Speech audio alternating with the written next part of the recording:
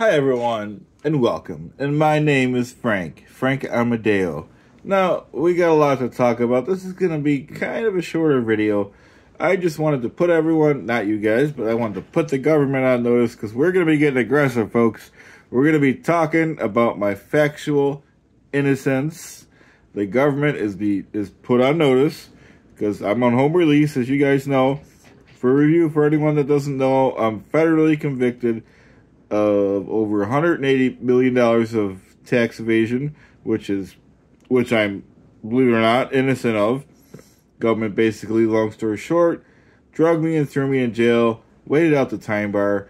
Now I have to eat this elephant one spoonful at a time and take aggressive steps to deal with it. Now, like I've preached in many videos, the mens rea proves that I'm innocent, folks. The mens rea is a legal term. It's a Latin term meaning guilty mind. You have to have a guilty mind, folks, to be convicted. I did not and do not have that guilty mind. I've never committed a crime. I've never even thought about committing a crime, folks.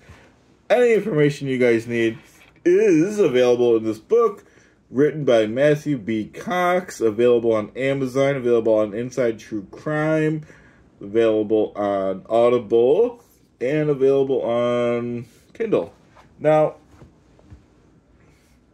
let's review, folks. I'm innocent because of men rea. I think we can conclude immediately that you guys agree with me.